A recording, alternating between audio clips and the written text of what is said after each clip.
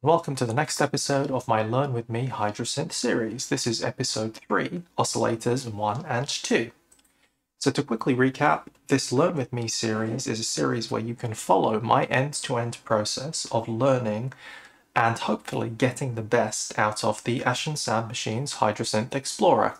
In case you're not aware, the Hydrasynth was a 49-key synthesizer with a polyphonic aftertouch keyboard. The Hydrasynth Explorer is a more compact version using the same sound engine. So far, I've given you my initial impressions, I've talked about the general architecture, and I've demonstrated using Oscillator 3, which is a simplified oscillator. Today, what I'm going to do is demonstrate oscillators 1 and 2, probably by demonstrating oscillator 1. First, let me get an initialized patch. Let me check the mixer. Only oscillator 1 is turned up. Go to the oscillator 1 page. We have 2 pages here compared to only 1 page for oscillator 3 because we can select the mode, either single or wave scan. Single mode is the mode that oscillator 3 is in, so we've already seen that. So I'm going to focus on the wave scan mode. In wave scan mode, we have the same regular detune parameters as we did of oscillator 3. We also have the key track, and we have an additional control here, wave scan, which allows us to scan between the waves. What the waves are the individual waveforms, which can be thought of as entries in a wave table. So essentially what we're doing here is constructing a wave table, or a wave list as it's called here. So what we can do is we have 8 entries, each one we can independently select. I can select a triangle for all of those, and then wave scan through those.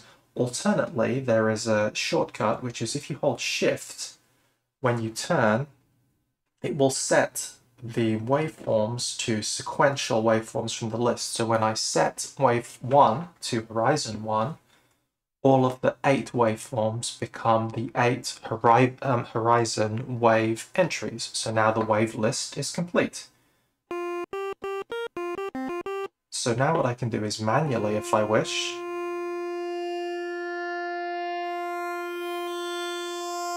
wave scan.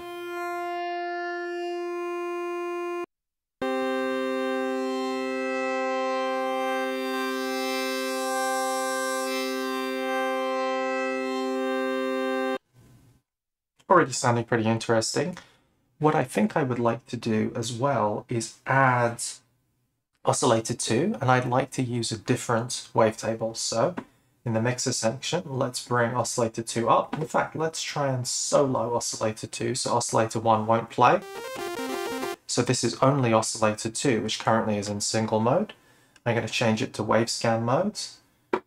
I'm going to go to edit, and I'm going to pick another one of the, go past horizon, let's see what we got. And maybe this spect one will be interesting. So it actually only has 7 entries in the wavetable, so I'm going to turn the 8th one to off.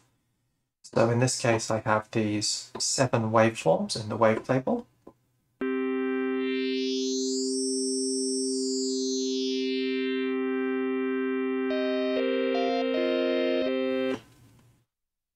Okay, that already works reasonably well. Now, I don't really want to go into creating modulations here, but what I might do is create a macro assignment. So what I can do is I can hold down macro assign, and then I can pick something that I want to edit, and then I can assign it somewhere. So this can go to oscillator 1, and this one, I guess, can go to oscillator 2.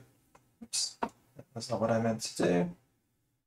So destination 1 is set, destination 2 is going to go to oscillator 2. And the parameters I want to be setting here are the wave scan value. And this one is also going to be the wave scan value. So what I would like to do then is I would like to have the wave tables move in opposite directions. So what I'm going to do is, for those macros, that's macro 1 that I'm editing, I'm going to go to oscillator 2, and I'm going to set the wave. Oops, I don't want to detune it. I'm going to set the wave scan to 8. And then in my macro assignment, I'm going to set. Oops, which one did I do again? Oscillator 2 is the one that needs to be negatively modulated. So assign macro. And this one is going to be positively modulated. I think 100 is going to be the correct value, but it's unclear to me whether I need 127 or 100. So let's just try that out. And then this other one, I'm going to have, let's say, minus 100. Again, I don't know if 100 is the correct value for this, but I'm just going to go with it. So those are both done. I can go to the mixer section and I can unsolo. So now both oscillators are on. And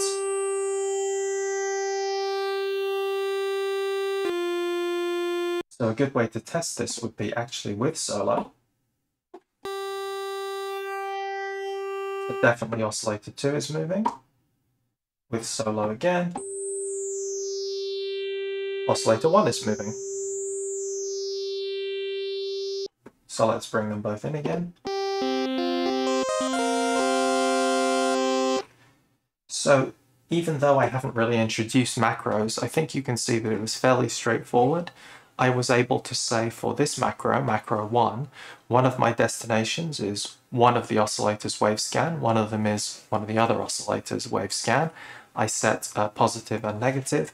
I also noticed there's a thing in there called button value, which I think allows me to use these buttons to jump to some instantaneous value. I left that at 0. So all I need to do, I think, to turn this into something that I can play is add a bit of velocity sensitivity, maybe a touch of LFO, LFO here, a little velocity sensitivity here. So I'm not actually really fine-tuning any of these parameters, I'm just really experimenting with them. And then for this envelope, I go for something like a pad again, like I did last time.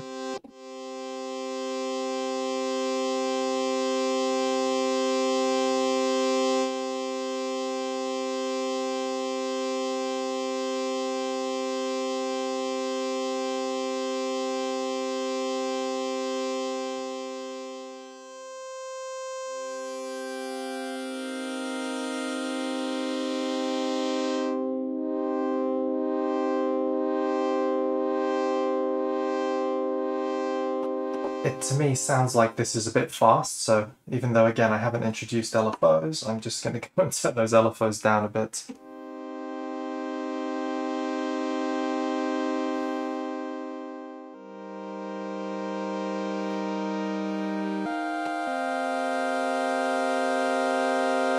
So one thing I noticed in the last episode, and I've noticed again this episode, is it's tempting to make really long releases, but if I play a fairly large chord, then I'm going to hit voice stealing because this is an 8-voice synthesizer.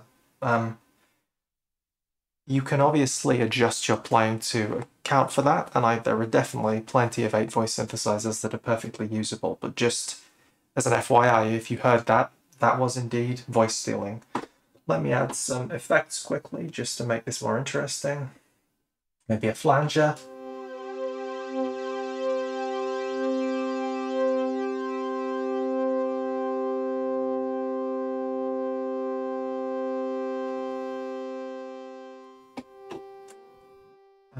Stereo delay.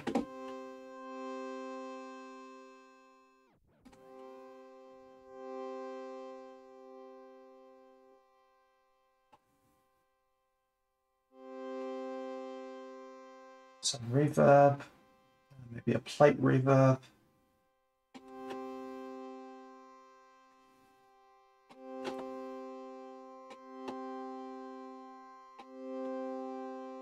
Any post effect that sounds interesting. Let's try this lo-fi.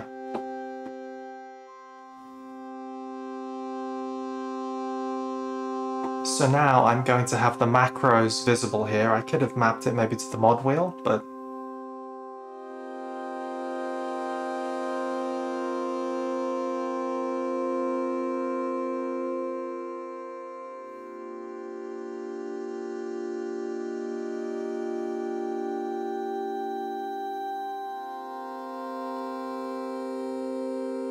So we're just using 2 oscillators and some very, very rough and ready modulation, which I will introduce more properly when we move into those sections.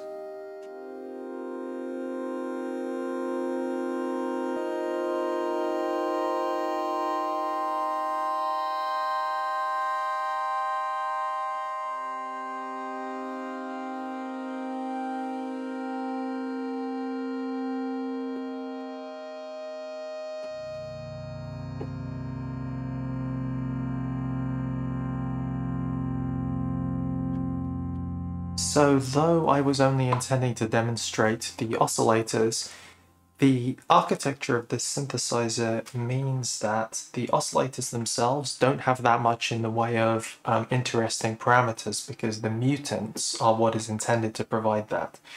So I had to look for some movement elsewhere because I didn't want to introduce the mutants because I consider those a slightly more complicated topic. So I went for a macro assignment, and I think that demonstrates nicely that macros are fairly easy to assign and they're fairly quick to use. You have 8 targets for each macro, and this is in addition to the 32 destination mod matrix. Basic patch, basic envelope shaping, little bit of effects. For me, it sounds surprisingly good and quite playable with the macro parameter, and I could imagine mapping all of those macros to provide some even more interesting sounds. So in any case, I think that was all I wanted to demonstrate today. I would like to say that I hope you've been enjoying this series so far. I hope you'll join me for some more of this series, but in any case, and most importantly, thank you very much for watching, and goodbye.